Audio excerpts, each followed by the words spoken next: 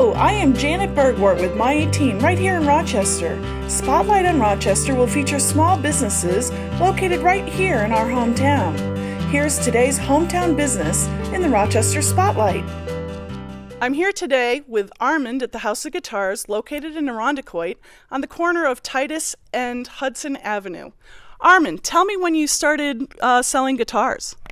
I started in 1964 with my brothers, and we started in the basement of my mother's house, and we were there for about a year, and then we moved into regular retail stores, and we sold guitars, records, anything that was musical instruments, accessories, and today a lot of the people that come in, they're back in their glory days when they come in here because they stopped here after high school.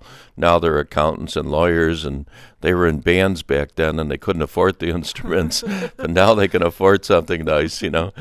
It is like a rock and roll museum. There's a pair of Elvis Presley's pants that he wore just when he rode his motorcycle around Graceland, and a John Lennon military jacket and sweater.